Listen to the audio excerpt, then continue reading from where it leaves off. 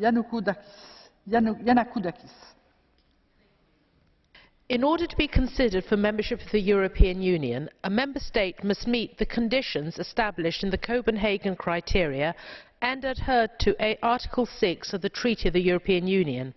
Article 6 states that the Union is founded on principles of liberty, democracy, respect for human rights and fundamental freedoms. It is sensible, therefore, to assume that protecting women from violence is a principle of respecting human rights, fundamental freedoms and the rule of law. A member state who allows violence against women to occur without legal consequences should be removed from the European Union. It is my view that all member states have national legislation which criminalises gender-based violence. I would like to see the member states better enforce their legislation.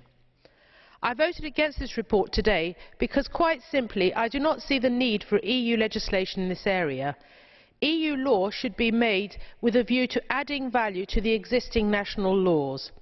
The question we really should address today is why are member states not implementing and enforcing suitable national legislation to stop violence against women? Merci, Madame Yannakoudakis. La parole est à Madame Petrović-Jakovina. Zahvaljujem.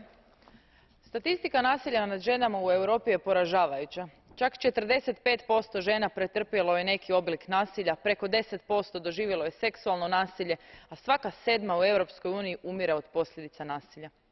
Vidimo da se